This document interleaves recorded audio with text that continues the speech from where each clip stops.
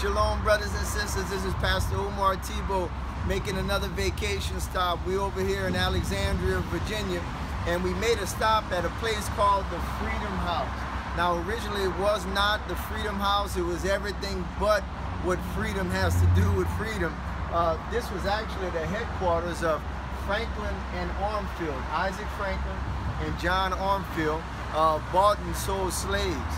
And in the 1800s, specifically around 1830, they would buy slaves and ship them down to places like Mississippi, Alabama, and Louisiana.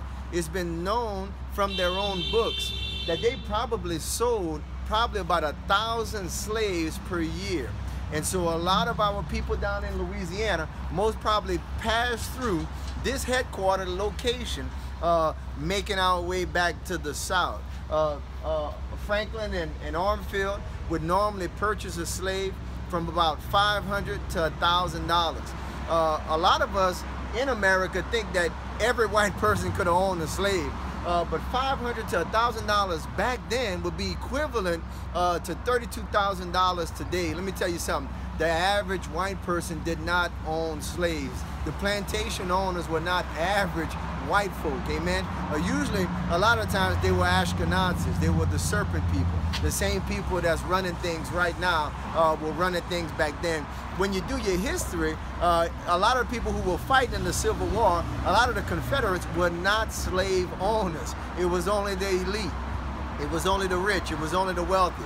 And so, think about it. Who could buy a slave today for $32,000? I would dare say that the majority population of European Americans could not do it, but that 1% could. The Ashkenazis could.